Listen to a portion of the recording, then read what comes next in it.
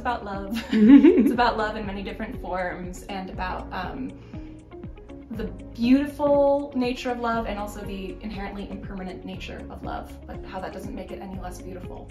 Well, I'd say most of all it's about love, but I think it's about a lot of like the major things, which are life, death, love, relationship.